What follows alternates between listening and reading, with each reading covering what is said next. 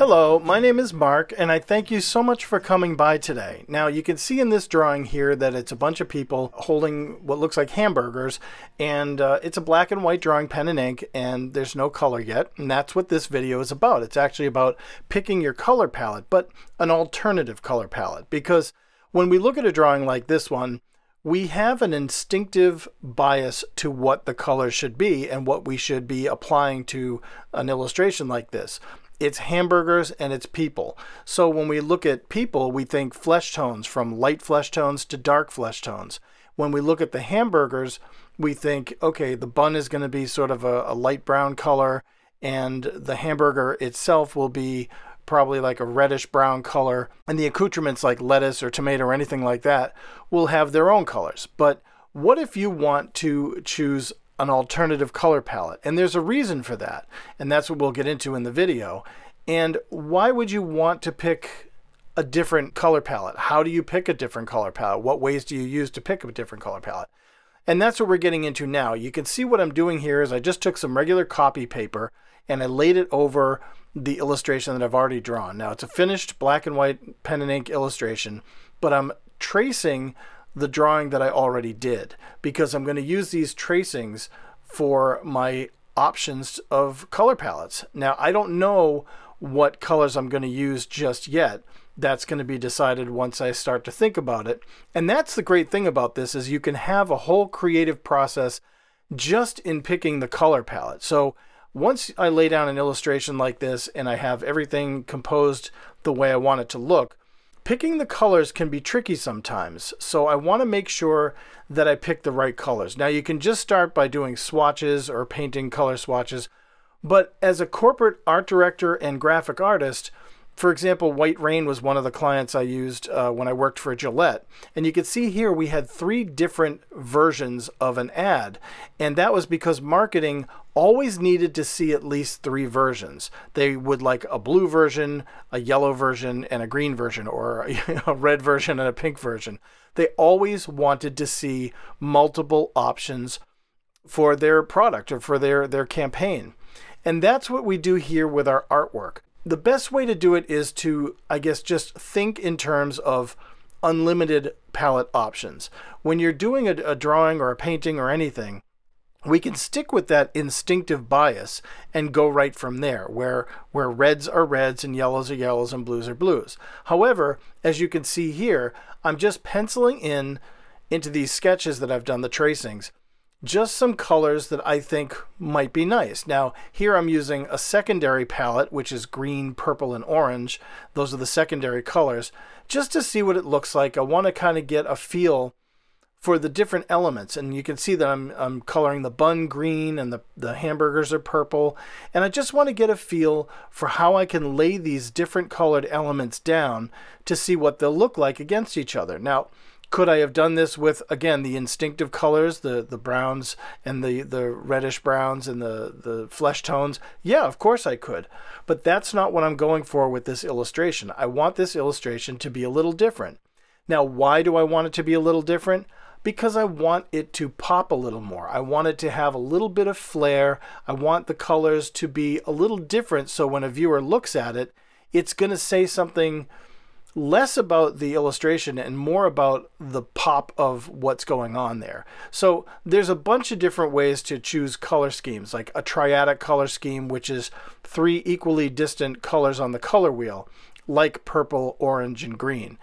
They're equally distant from each other on the color wheel, and that's a great choice to make for a color scheme.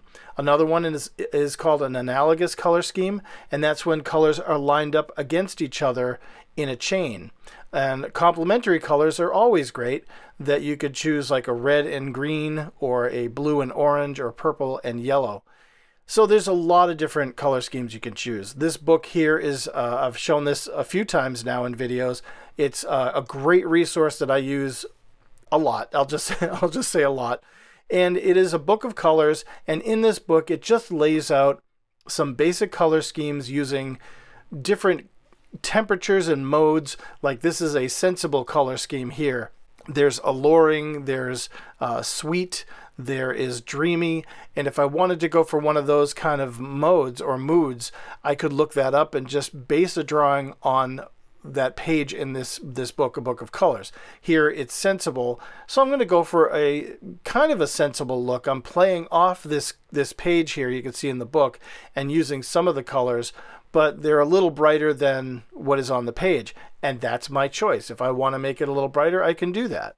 Now, because I've been in marketing so long, I know that anytime I come up with a client or somebody at work wants something to pop, that I have to present different options and have each of them equally pop. So I can't do like a black and white version in all shades of gray and say, hey, this is what I was thinking of the solution for this campaign or this promotion here. They're not going to like that. They don't want to see a black and white version. So I have to come up with different colored options. And that's when I decide, okay, I'm going to go with my instinct colors, you know, the biased instinct, which is the normal flesh tones and the normal colors that you would apply to a drawing like this. But I'm also going to give my marketing person or my salesperson other options, these alternative color palettes. And that's where they rely on me and my ability to come up with these color palettes. And it's not very hard. It just takes a little bit of planning. I did a video a while back on how to plan a color palette. And if you're interested in that, go check that one out. But this is more about choosing that alternative color palette to what we would normally choose and how to do it.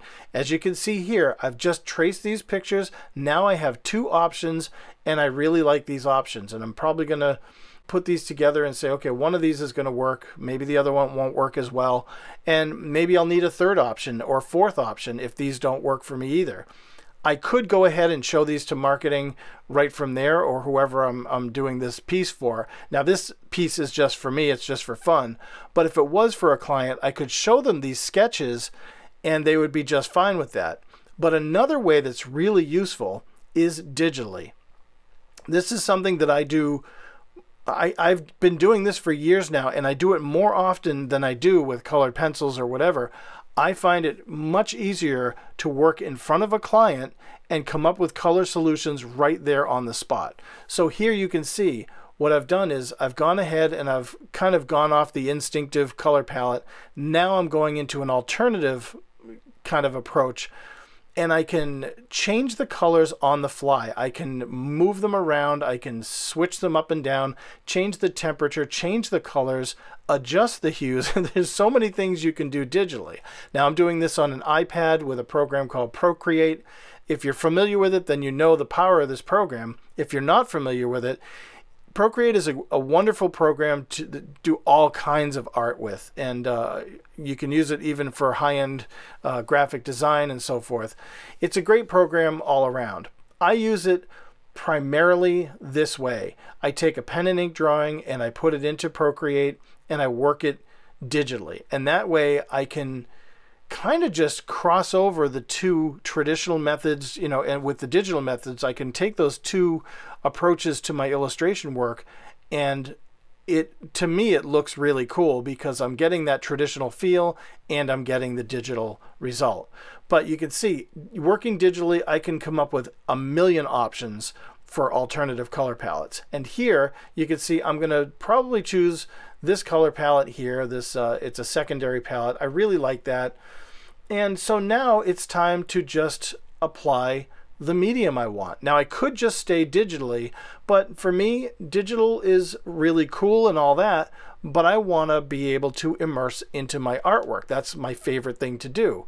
And so one of the whole points of my passion for art is the process of painting and drawing. I just, like you, I probably spend more time just wanting to paint and draw than I actually do. But when I do find that time to sit down and be creative and get a chance to paint on a drawing like this, I'm telling you, I just immerse into this for hours. This is just a blast for me. This is where I find my fun. So I'm taking this triadic scheme and I'm adding a fourth color into it, this blue turquoise color, and I'm just having some fun with the process of painting. And I'm not really thinking too much about the color palette at this point. I've committed to it. I know what I want the color palette to look like.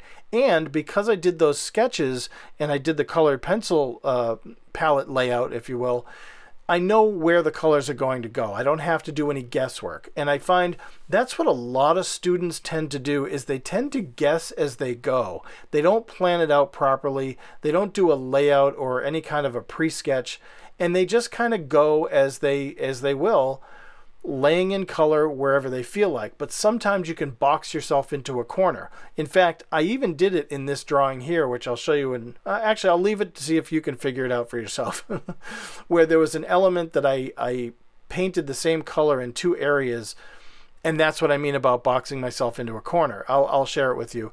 The green that I'm painting here, where the person is holding the hamburger in their hand, I painted the bun green. The hand is also green. That shows an inconsistency for me, and I wish I had not done that. I wish I had caught that before I started painting it. But it's okay.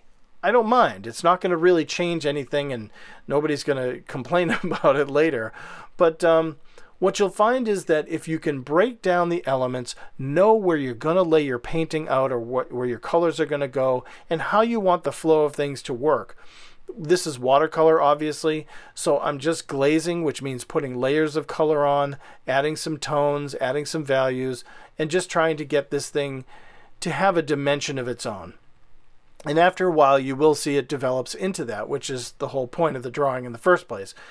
But the real point of the drawing is, again, for me to have fun. This is not a professional piece that I'm going to sell or use for a client. This is just for me and my sketchbook, and I'm having a great time doing it. If it was for a client, I would take a lot more time with my planning and make sure everything was precise, because that's what the client expects from me, and that's why they hire me, to be professional and to know exactly what I'm doing. When I met with one client a few months ago, we sat down and I did a quick sketch on my iPad in black and white, and then created another layer and started to lay color over it. The client was blown away. They'd never seen somebody do work like that before, and to them, this was the easiest way to go, because we could land on what the colors were going to be, how the layout was going to look, how the composition was going to be, and everything was done in the initial meeting, in the initial consult. So when I went back to my studio and I finalized the drawing and I finalized what the color palette was going to be, then I sent the client some preliminaries to look at and say, okay, this is what we're going to work with. And they said, this is great. This is exactly what we talked about, and this is exactly what I'm expecting. So on final delivery, they got exactly what I had shown them and what we had agreed to. There was very minimal changes. It was more an aesthetic changes than anything else, more cosmetic, if you will. And that was it. And overall, the illustration went just fine. And I was happy, the client was happy, and I moved on to the next project. But sometimes you can run into issues where a client will say, even after all the agreements and everything, that it's not what they were looking for. So having that backup to create an alternative color palette is the best way to go. To be able to have those other options available that you created is a great way to say to the client, if they don't like the way it came out, or if it's not working for them for some reason, they say, hey, we need to change that red color scheme to blue, or we just need another color. You can go back to your alternative options and say, you know what? It's already planned out. I have every element of the drawing ready and laid out, and you can see here, it's pretty consistent. It's a complementary set, I guess, or a triadic set, because it's both complementary and triadic. But you can see here, once it's done digitally, I can now alter those colors, and that's the beauty of presenting this digitally as well as traditionally. I can now have three options, like you saw with the Gillette ad. So this was the topic of today, is just how to pick an alternative color palette and why. If you enjoyed it, please leave your comments below. Thank you so much for watching. Please subscribe if you haven't already, and as always, God bless.